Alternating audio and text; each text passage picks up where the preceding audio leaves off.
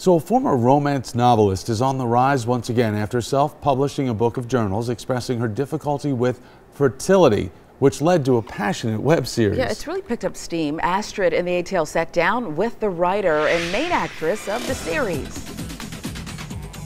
Fertility has come to the forefront recently with stars like Gabrielle Union and Michelle Obama sharing their stories. Now a local web series continues the conversation.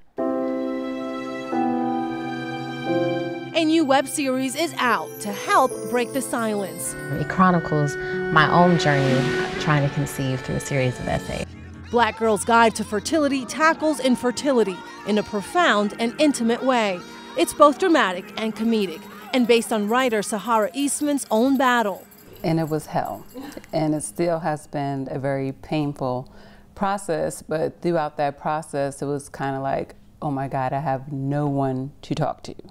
And even family members, parents, like I couldn't talk to anyone because it was just this big shame factor about it. In order to express her experience, Sahara turned to her passion of writing to bring about the much-needed conversation among women. I felt less than a woman. I felt every time I went to family functions that someone said to me, "You're not getting any younger, why are you not having children?"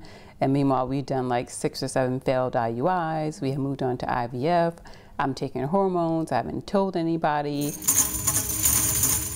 Each episode is a recreation of the main character, Ava's diary. Sahara turned to Atlanta-based actress Rainey Branch to play the part.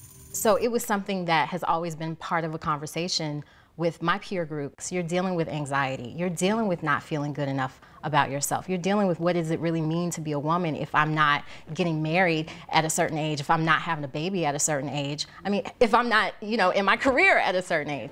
I want this just as bad as you do.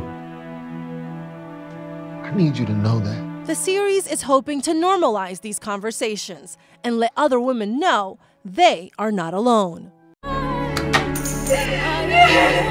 The web series premieres this Friday online on YouTube or at blackgirlsguidetofertility.com. That's all for Astrid in the ATL.